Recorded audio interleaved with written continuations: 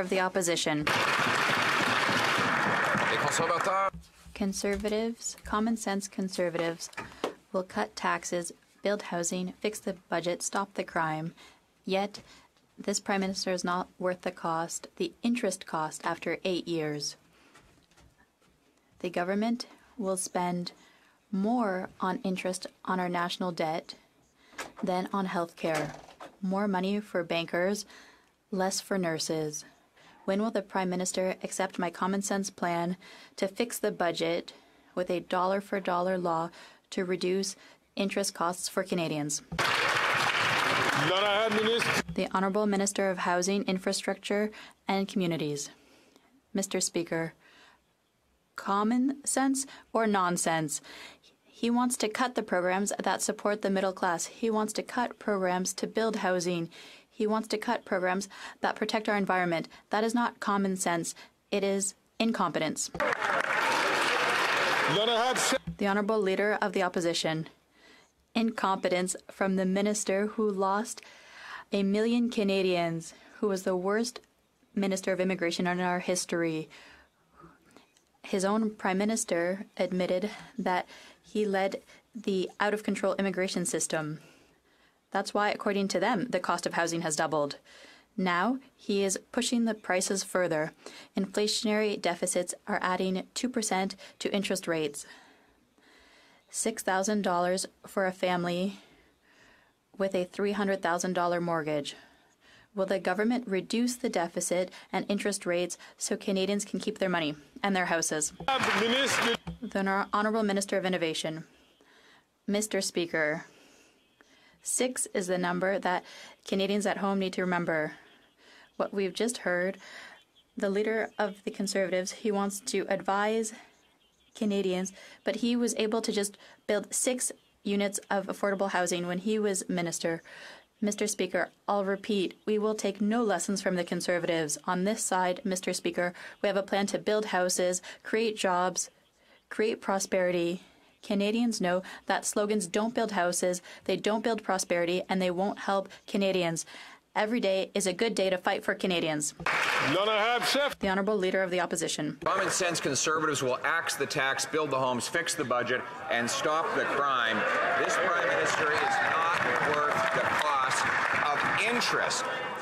According to Scotiabank, the Prime Minister's deficits are adding 2 full percentage points extra in interest costs for the average family. That works out to about $6,000 for a modest mortgage of $300,000. $6,000 in extra mortgage payments from these deficits alone. Will they finally wake up to the fact that this NDP Liberal Prime Minister is not worth the cost? The Honourable Minister for Housing, Infrastructure and Communities. Mr. Speaker, the Leader of the Opposition seems to know the cost of everything but the value of absolutely nothing. Does he not see value in the measures that are building more homes in this country? Does he not see value in programs that are going to put food on the table for hungry kids through a school food program? He continues to oppose measures that are helping students with the cost of their education and the families with the cost of housing. Mr. Speaker, we will continue to put measures on the table to make life more affordable for middle-class Canadians and do right by a generation of young people who've been priced out of the housing market. It's a shame his policies would have the exact opposite effect. Hear, hear. The Honourable Leader of the Opposition. Mr. Speaker, we can't see the value of homes and food that don't exist after 8 years. They have a food program which after 8 years has no food, a affordable housing program which has doubled housing costs. They're not worth the cost, and now their deficits are driving up the interest obligations for the average family. For a family with a $500,000 mortgage, deficits are adding $10,000 in additional interest payments per year. When will they realize that after 8 years, this NDP Liberal Prime Minister is not worth the cost? The Honourable Minister for Housing, Infrastructure and Communities. Mr. Speaker, he wants to talk about homes that don't exist. Perhaps we should look at the 800,000 affordable housing units that were lost while he was housing minister. Perhaps we should examine the fact that while he was minister, 0 new apartments were supported by the federal government and a total of only 6 affordable housing units nationwide. Now, he likes to talk a big game, but let's look at the plan he's putting on the table. He wants to raise taxes on home construction and cut funding for the cities that are making it easier to build home. We've advanced programs that are not just going to build more homes, but allow people to save up more money with their down payment and reduce their monthly mortgage costs when they go to join the housing market for the first time. Excusez-moi. Excuse me. I understand that there was a problem with interpretation. To see, is the interpretation now working from English to French? Do we have English to French? Do we have it working now? Can anybody give me a signal? Okay. Alors, je vais inviter le... So I will invite the minister to restart his answer because it wasn't understood by a number of members. The Honourable Minister for Housing, Infrastructure and Communities. Mr. Speaker, the Honourable Member wants to talk about homes that don't exist. Let's talk about the 800,000 affordable housing units that were lost when he was last in government. Let's talk about the fact that when he was actually housing minister, he got 0 apartments built with the support of the federal government. Let's look at the fact that across the entire country, he was able to get a total of only 6 affordable housing units built. Mr. Speaker, he talks a big game, but he does literally nothing for the people who need to get into the housing market. We've got new measures that help people who are renting now and measures that will make it easier to save up for a down payment and to reduce your monthly mortgage costs if you want to own a home in this country.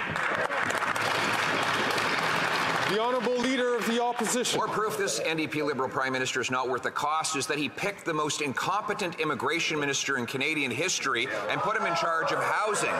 The guy who lost track of 1 million people, who's blamed by his fellow cabinet colleagues for causing the housing crisis, and who presides over the most expensive housing market in Canadian history. When I was minister, the average rent was $950, and we built hundreds of thousands of units at that affordable price. So why won't he learn from our smashing success in 2015 in keeping costs low by axing the tax and building the home? The Honourable Minister for Housing, Infrastructure and Communities. Mr. Speaker, now at the time they expressed opposition to our plan to welcome 40,000 Afghan refugees who fought alongside the Canadian Armed Forces. They seem still to have problems with the fact that we opened our doors to vulnerable Ukrainians. But let's actually focus on the housing issue right now, Mr. Speaker. He talks a big game about housing, but he plans to raise tax. They heckled his entire question. Frank, they heckled his whole question. Order. The Honourable Order. I'm going to ask all members on all sides of the House to please, I'll ask the Honourable Member from Milton.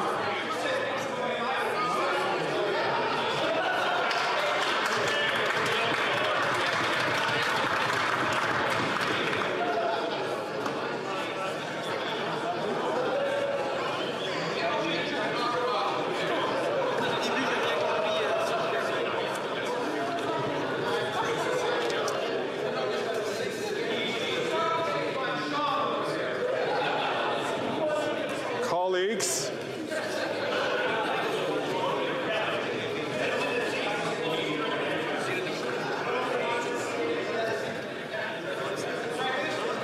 I'm going to ask the honourable members, including all honourable members, to please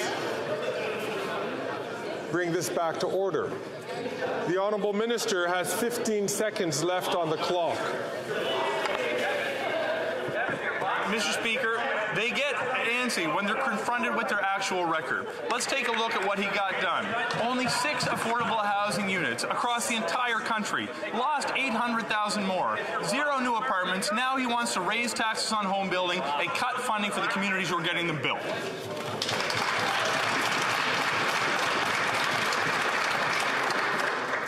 The Honourable Member for La Prairie. Urgent message to those who still think we shouldn't care about jurisdiction and let the federal government decide everything. CMHC proves that when the federal government meddles in housing, an exclusive jurisdiction of Quebec, Quebecers receive only 14% of the money, even though we are 22% of the population. It's worse when the federal government chooses the projects itself, as in affordable housing, where we receive only 6%, even though we are 22% of the population. When the federal government gets involved, Quebecers don't get their share, starting with the less well-off. Who would accept being ripped off like that? The Honourable Minister of Transport. Mr. Speaker, Each has their own priorities. We talk about investing in housing. They want a referendum. We are investing in our youth and our seniors. The Bloc say they need a referendum. We want our youth to have full tummies at school, but no, they say the solution to everything is a referendum. As they prepare their referendum, we are preparing the future. The Honourable Member for La Prairie. That's anything at all. When the federal government meddles in Quebec's jurisdictions, Quebecers get shortchanged. Housing is a perfect example. We represent 22% of the population, but we get 14% of the money and only 6% in affordable housing. In addition to never having given us our fair share, tomorrow's budget will add insult to injury. They're going to impose new conditions on the extra $6 billion of our money they're promising for housing. Why not just unconditionally transfer Quebecers' fair share of the housing money? Can he answer that question? The Honourable Minister of Housing, Infrastructure and Communities. Mr. Speaker, we are working with Quebec to ensure that Quebec will receive its fair share of the funding for housing. For example, with the program to accelerate the building of housing in Quebec, we have an agreement with $900 million of federal money and $900 million from Quebec. The result is $1.8 billion and 8,000 affordable housing units. We are continue to advance programs to ensure support is received in Quebec and throughout the country. The Honourable Member from Burnaby South. People are getting gouged at the grocery stores and CEOs are making record profits, all because the Prime Minister kept the Conservatives' $60 billion corporate handout and Canadians are paying the price. Loblaws made $1.2 billion because of this corporate Conservative handout. So will the Prime Minister ask honourable members, especially the honourable member from Grand River, Miramichi, Grand River, to please only take the floor when he's recognized by the Speaker. If the honourable member from Burnaby South can start from the top, please. Mr. Speaker, you can tell Conservatives get really touchy when we talk about corporate Conservative handouts. People are getting gouged at the grocery store and CEOs are making record profits. And the Conservatives are again making noise because they're upset because they want to give more corporate handouts to companies like Loblaws that are gouging Canadians and ripping off people because they want that to happen. That's who they work for. Their chief strategist is a Conservative lobbyist for the biggest corporation that sells groceries. Now, will the Prime Minister reverse these Conservative corporate handouts, yes or no? Hear, hear, hear, hear.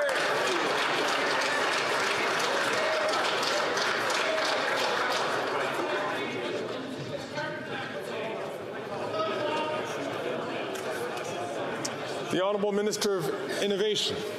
Thank you very much, Mr. Speaker. I'd like to thank the leader of the NDP for bringing a very important question on this floor, Mr. Speaker. But it seems that he's been missing a part, Mr. Speaker. He was with us in order to make the largest reform on competition in this country, Mr. Speaker. In fact, thanks to this work and the help of the NDP and our government, Mr. Speaker, we made the largest reform on competition in our nation history. But one thing, if he wants to help consumer, Mr. Speaker, why don't he work with us to make sure that we would have a grocery code of conduct across the nation, Mr. Speaker, to help consumers, to help families, to help young kids, Mr. Speaker. They can do something. We're waiting for it. The Honourable Member for Burnaby South. To take on the corporate greed, which is driving the price of groceries up. Galen Weston se régale encore. Galen Weston is still pleased with the last time the Conservatives were in power. Thanks to them, Loblaws paid $1.2 billion less in taxes. This week, the Prime Minister has the opportunity to put in place a tax on excess profits for grocery giants. Will he do it? Yes or no? Bravo. The Honourable Minister of Innovation. Mr. Speaker, I'd like to thank the leader of the NDP for having supported us when we launched the biggest reform on competition in the country, because Canadians who are watching from home know that the best way to stabilize prices in the country is to have more competition in the country. That is exactly what we've done. And now I encourage him, if he wants to help Canadians, if he wants to help families and youth, why not support us to have a grocery code of conduct throughout the country. On this side of the House, we will continue working for young families, for Canadians, for consumers throughout the country. The honourable member from Calgary, Forest Lawn. While the finance minister is out buying new budget shoes today, she should drop by a Toronto food bank where 1 in 10 Torontonians are having to use their services after 8 years of her government. Tomorrow's expensive photo-op budget will only confirm why interest rates are staying higher for longer and why Canadians can't afford to eat, heat and house themselves. After 8 years of this Liberal NDP government, they are not worth the cost of housing. Will this Liberal NDP government listen to Conservatives, cap spending, bring in a dollar for dollar law to bring down inflation and interest rates so Canadians don't lose their homes? The Honourable Minister. Thank you, Mr. Speaker. Maybe the honourable member opposite needs to take a look at what is announced earlier this month and the month before, which is that inflation in Canada is below 3% for the second month in a row. Mr. Speaker, AAA debt rating for this country, one of the very few countries in the world to have that. Mr. Speaker, lowest debt to GDP ratio. Now, while that party is all doom and gloom, we are here working every day for Canadians on a school food program, on a Canada Child benefit, on making sure that we have $10 childcare across the country. Mr. Speaker, we're working for Canadians each and every day. The honourable member from Calgary, Forest Lawn. With answers like that, he'll make a great high-priced Liberal consultant after the next election who's not worth the cost. What does he understand when 2 million Canadians are going to a food bank in a single month, 1 million more projected to this year, where young people can't see the dream of home ownership, where rents and mortgages have doubled after failed policy of the Liberal NDP government? Why doesn't he get with the program and before he gets kicked out of his position and listen to Canadians? Why don't they implement a dollar for dollar law, cap the spending, so Canadians don't lose their homes?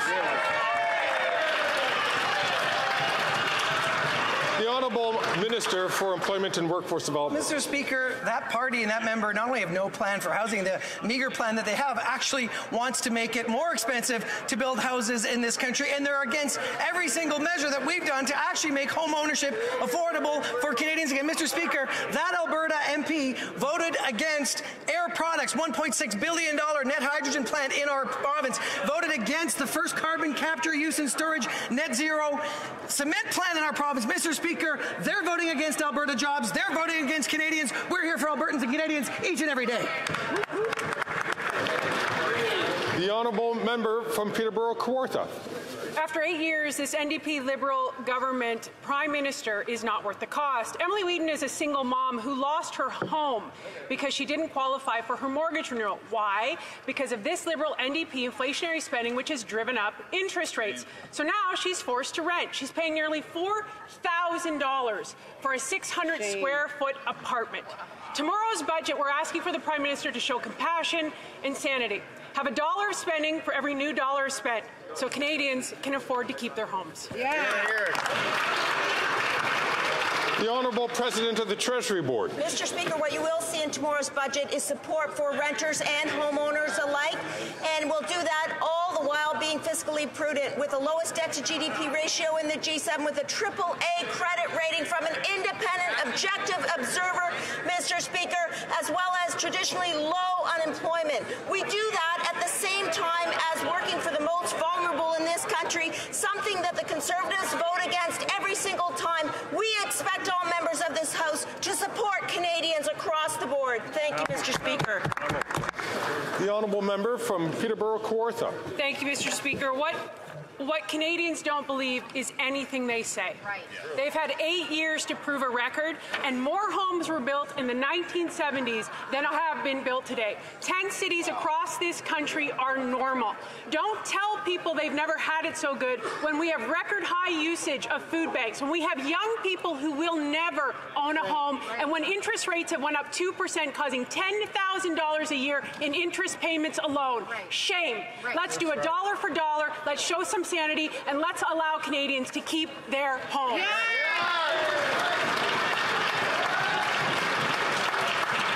The Honourable Minister for Families and Children. I think what Canadians need to know is what the Conservative response is to the affordability challenges that Canadians are facing.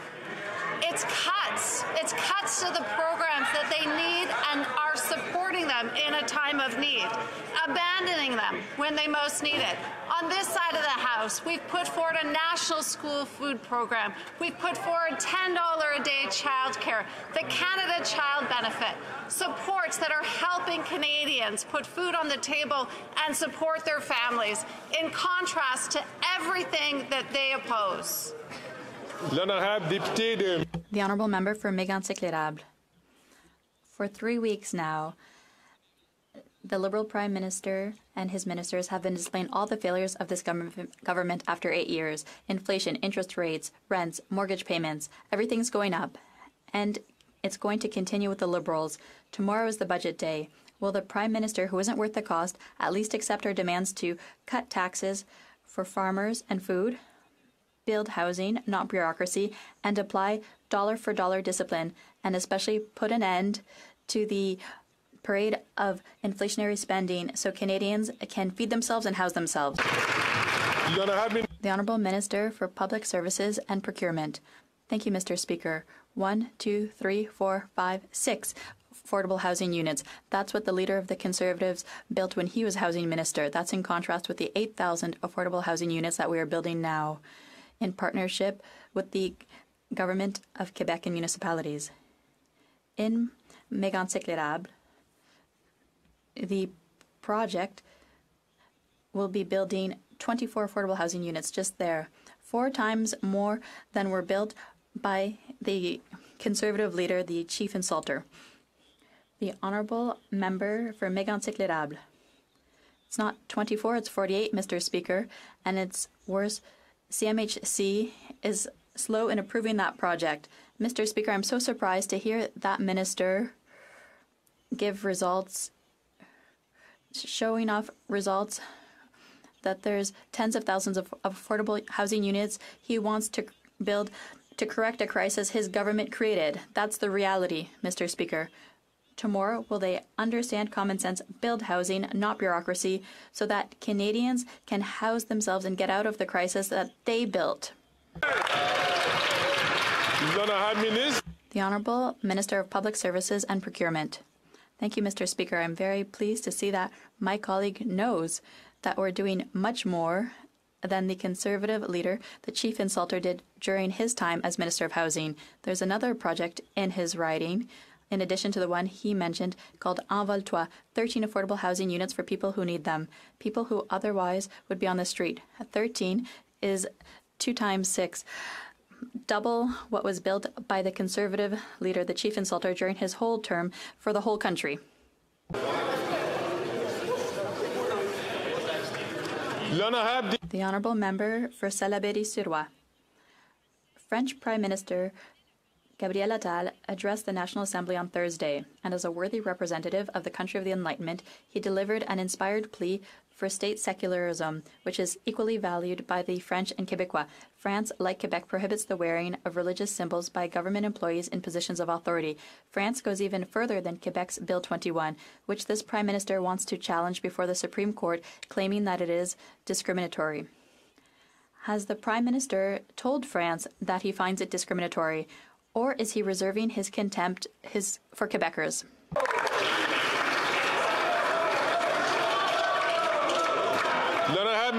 The Honourable Minister of Transport. Mr. Speaker, Canada is a secular country and Quebec is a secular province. Nobody is calling that into question, but the Bloc Québécois is looking for a way to create disputes, to oppose people, to say that because we're proud Quebecers, we should separate because we're different from others. No, we can be proud Quebecers, proud Canadians at the same time, and we don't have to choose between the two. They're just talking about referendums.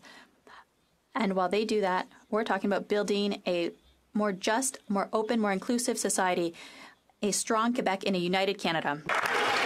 The Honourable Member for Salaberry-sur-Roi.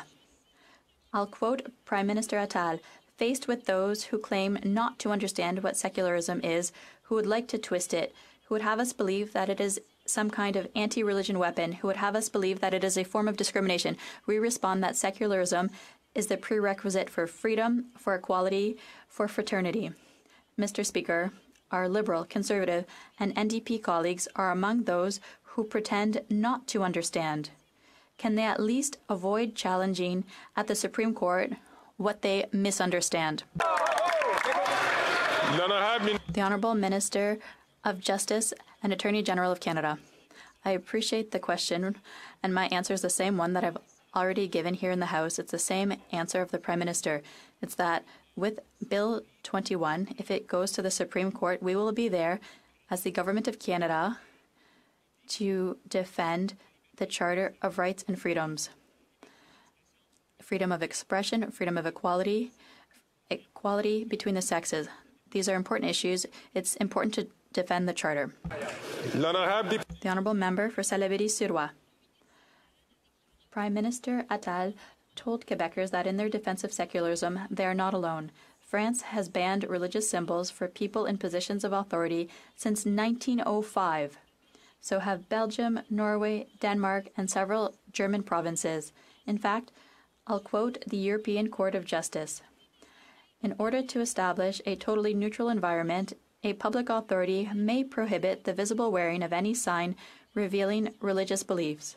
Mr. Speaker, is the European Union discriminatory too, or is it just Quebecers? The Honourable Minister of Justice and the Attorney General of Canada. With the context of Bill 21, as I've said, and I'll repeat, when the decision is made by the Supreme Court, if it gets to that level, we will be there, as we've said. The Government of Canada will always be there to protect Canadians in their rights in the Canadian Charter. The Charter protects equality, expression, and equality of the sexes. We will be there if it gets to the Supreme Court. Thank you. The Honourable Member from Northumberland, Peterborough South. Mr. Speaker, after 8 years, this NDP Liberal Prime Minister is not worth the cost. Farmers have reached a breaking point. The carbon tax has driven costs sky high. They are drowning in a sea of red tape, and worst of all, they're constantly derided and demonized by this Liberal government. Will this Prime Minister finally give farmers a break and axe the tax to make food cheaper for everyone by passing Bill C-234 in its original form? The Honourable Minister for Agriculture and Agri-Food. Thank you very much, Mr. Speaker. And being a farmer, I'm fully aware that farmers are on the front line of climate change. They see the devastation impact of climate change in this country and the destruction of burns, killing cattle. But also we have a price on pollution, Mr. Speaker, and along with the price on pollution, we have a Canada carbon rebate, which put more money back in the pockets of Canadians. Mr. Speaker, why does the Conservative Party of Canada want to take that money away from Canadians? The Honourable Member from Northumberland, Peterborough South. Mr. Speaker, it was clear from the PBO that 6 out of 10 Canadian families are worse off. They're worse off because of that carbon tax and so-called rebate. It's clear that these Liberals will not lift a finger to provide farmers and Canadians with relief from their cruel carbon tax. And if the Prime Minister won't commit to passing C-234 or a carbon tax election, what does he have to say to the families of Autonomy South Monaghan who've doubled their use of the food banks in the last 6 months? The Honourable Government House Leader. Mr. Speaker, I would respond to the Honourable Member that he just should advance a couple rows up here. I could introduce him if he'd like. Speak to the Opposition House Leader. Bill C-234 is completely in their hands. Right. If they would like to bring it to the floor for a vote, we could deal with it. But while I'm on my feet, Mr. Speaker, and we're talking about doubling, C-59 is something he could also do something about, which would bring the carbon rebate to double what it is today. Let's pass that today, have a positive impact for the constituents that he serves, and bring a better carbon rebate to rural Canada. Hear, hear. The honourable member from Battle River Crowfoot. On April 1st, that Prime Minister hiked the already crippling carbon tax by 23%. Jake from Vermeer's Dairy near Camrose calculated that by 2030, he will be paying nearly $1,500 a month in additional carbon tax for the daily milk pickup alone. That is higher costs that consumers are forced to pay because of those Liberal policies. After 8 years, that NDP Liberal Prime Minister is simply not worth the cost. So my question for those Liberals is this. Will they pass Bill C-234 in its unamended original form so that Canadians can afford to eat? The Honourable Minister for Natural Resources and Energy. Sure. It is important that people are not talking nonsense in the chamber. The parliamentary budget officer actually said that he was extremely troubled by the opposition's selective use of the facts and their spin. Now 300 Canadian economists from across the country have said the price on pollution is the best way to reduce carbon emissions in a manner that actually addresses affordability. It is a true shame in this House that we have a climate-denying opposition, one that doesn't care about affordability. It is truly a shame.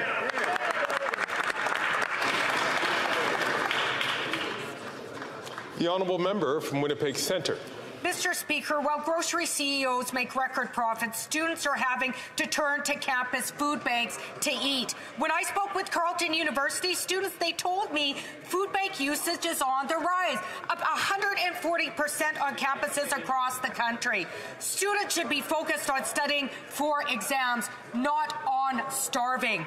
In this year's budget, will the Liberals finally put a stop to grocery CEO price gouging that's forcing students to turn to food banks? The Honourable Minister for Innovation.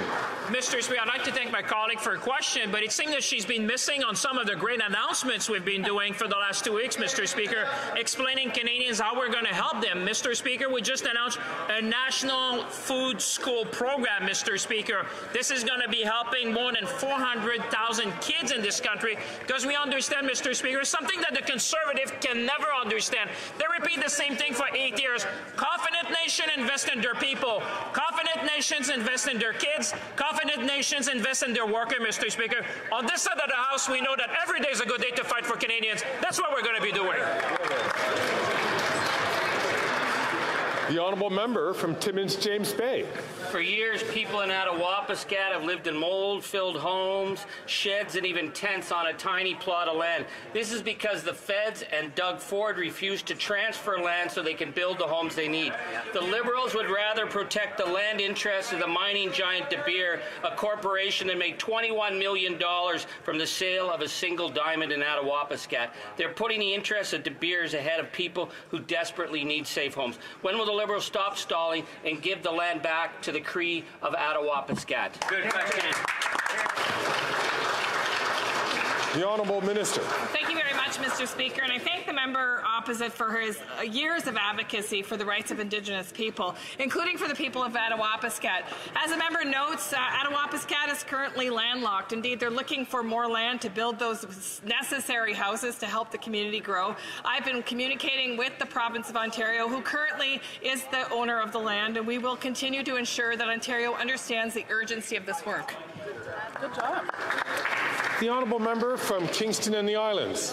Mr. Speaker, Danielle from Alberta knows that she gets back more in the Canada carbon rebate than she pays through the federal-backed SALP on pricing pollution. Premier Smith, Danielle, actually did the math herself and came to the conclusion that, quote, I would say that I probably ended up better off with that transfer, end quote. Can the Minister of Environment and Climate Change please inform Danielle and other Canadians of what they should expect to see in their bank accounts today as a result of the Canada carbon rebate, and how much this policy is helping Canadians with the cost of living while at the same time protecting the environment for generations to come? The Honourable Minister of the Environment and Climate Change. Thank you, Mr. Speaker. I would like to thank Danielle for her testimony. With the next quarterly carbon rebate payments starting to arrive in Canadian bank accounts and mailboxes as of today, in Danielle's province of Alberta, a family of 4 will receive up to $450 4 times this year, Mr. Speaker. Mr. Speaker, over 300 economists, it was 200 last week, it's now 300, from coast to coast agree that the evidence showed that not only does carbon pricing reduce pollution in Canada, but it does so at a lower cost than any other approaches. Pricing pollution works, it can support Canadians and fight for climate change. Thank you, Mr. Speaker. The honourable member from Lethbridge. On April 1st, the Prime Minister hiked the carbon tax by 23%.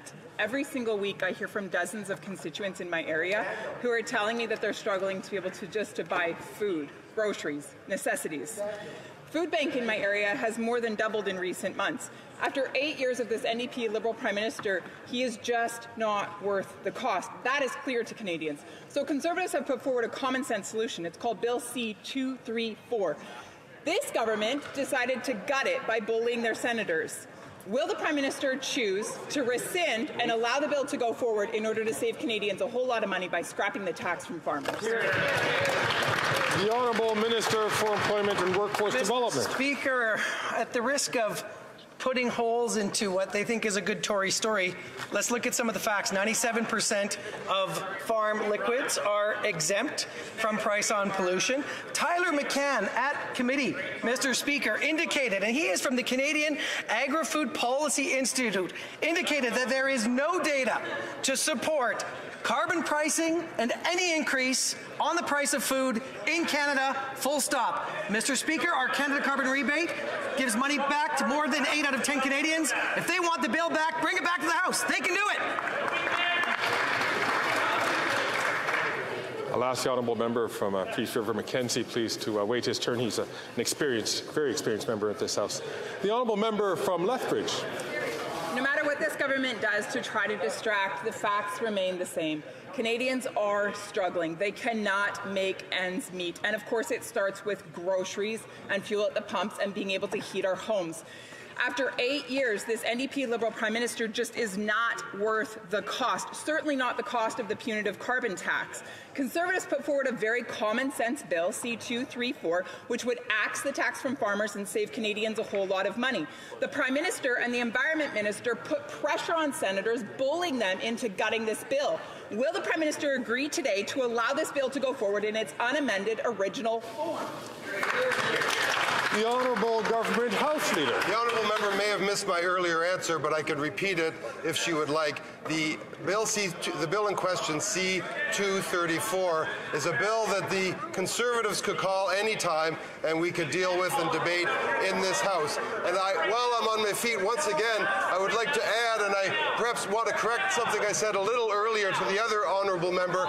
This member could help a lot of Albertans out if she just get out of the way of the fall economic statement legislation, which doubles the top-up on the rural rebate, Mr. Speaker, 20% instead of 10%.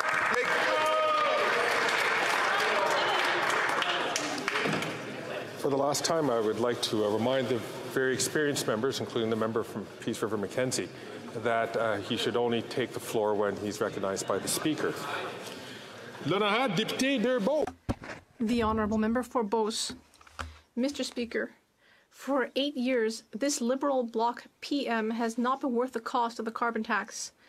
Farmers are rebelling against him.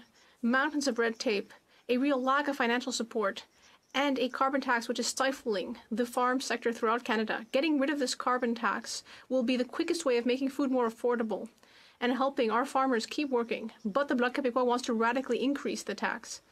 Will the Prime Minister commit to adopting C-234 in its original form without amendment in the budget tomorrow? The Honourable Minister of the Environment and Climate Change.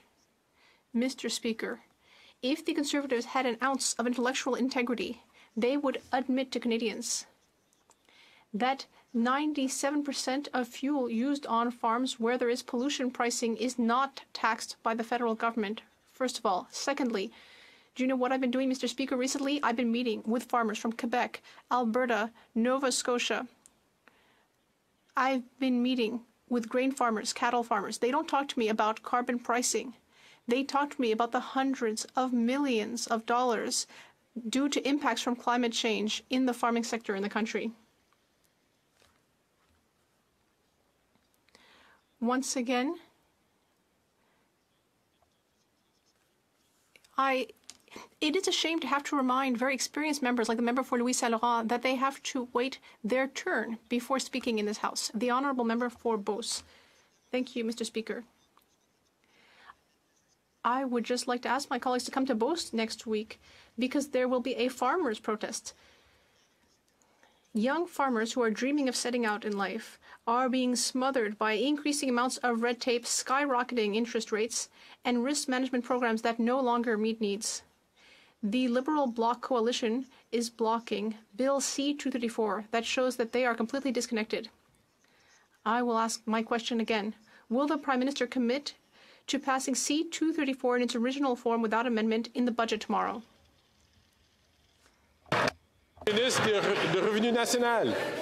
The Honourable Minister of National Revenue.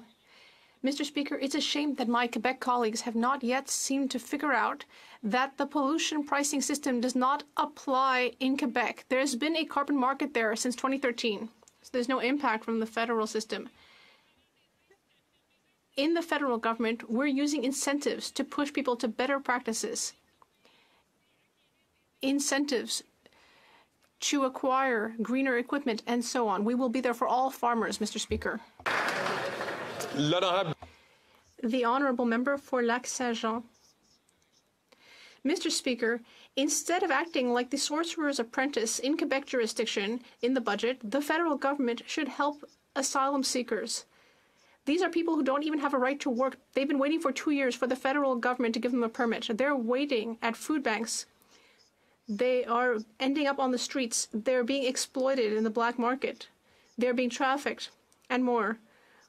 Will the minister finally convince his buddies to give them work permits? Would he do his job before instead interfering with other people's matters?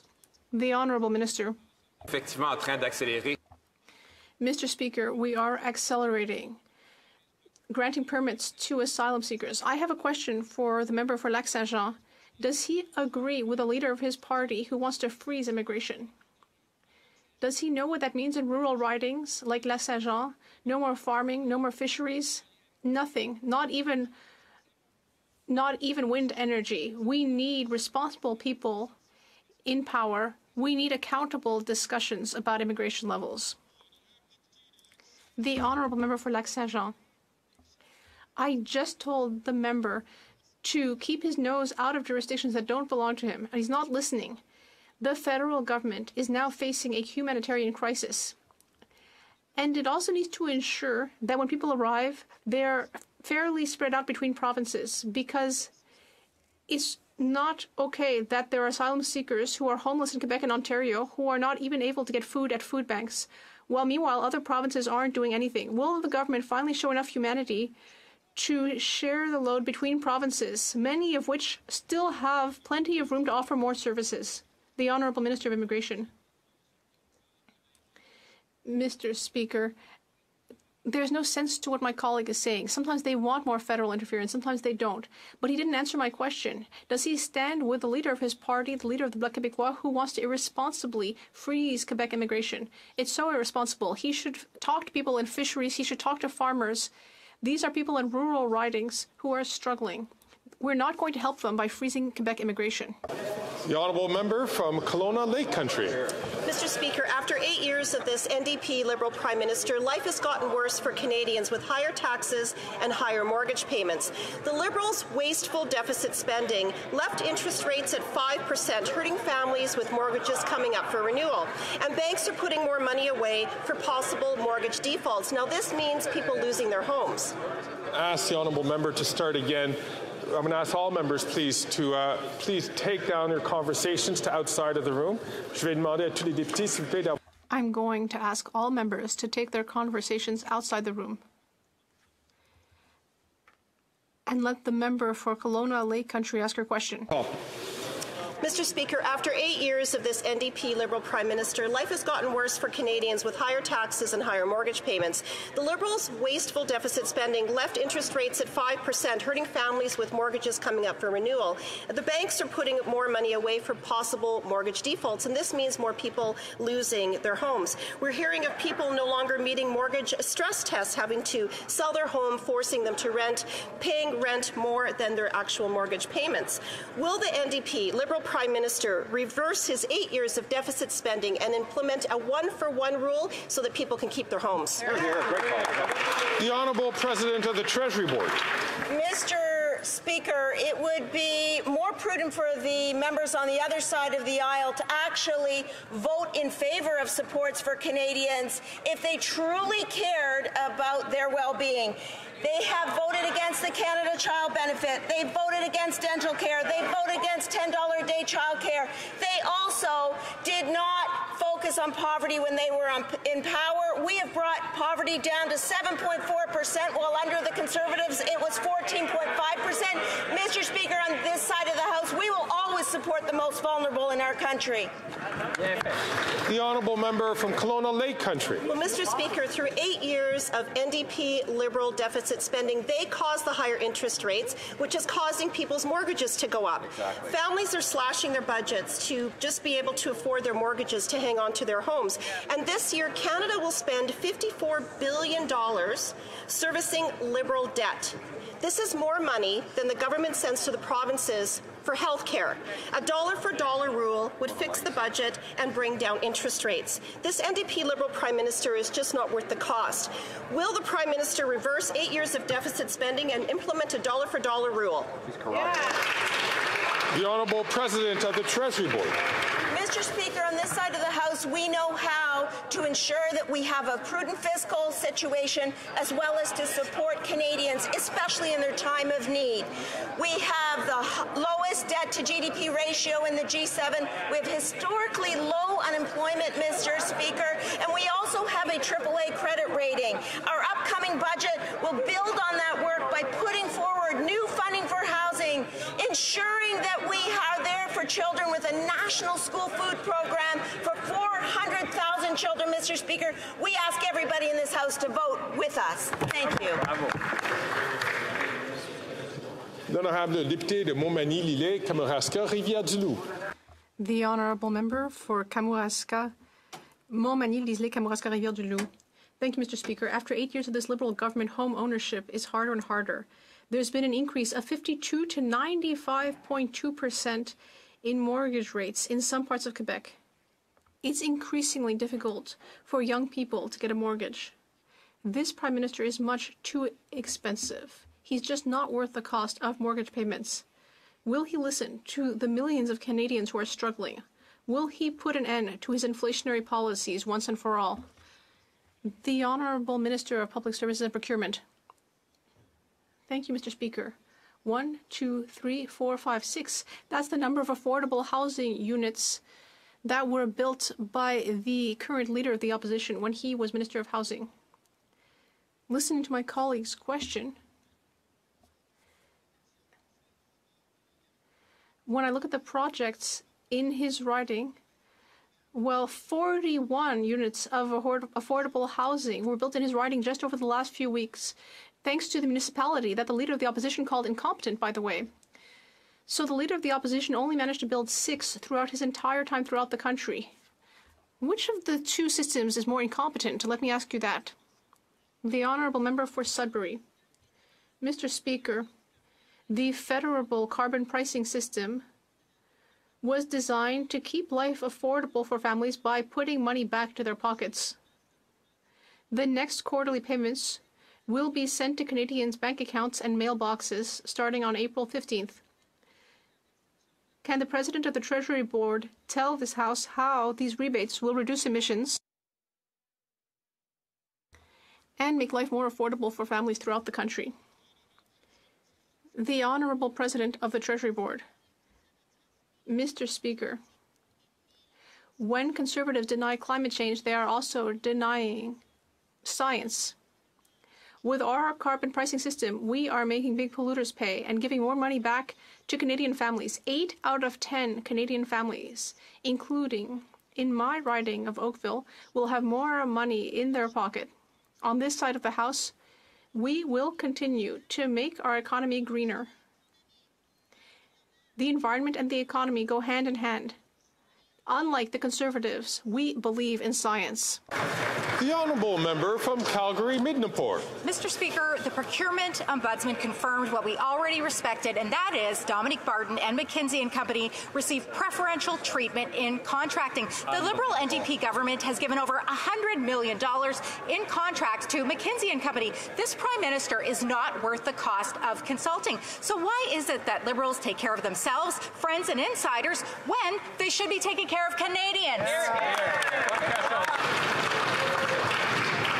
The honourable member, the honourable Minister of Public Works. Thank you, Mr. Speaker. And taking care of Canadians is exactly what we need to do on this side of the House, certainly, through proper management of procurement exercises with the type of things and measures that we have announced in the last few weeks and months, but also looking after the needs of Canadians with the important investment in housing that we have made, and we're maybe making even more with the announcements come tomorrow. 8,000 homes, affordable homes, just in the province of Quebec, and hundreds of thousands of them across Canada. Here.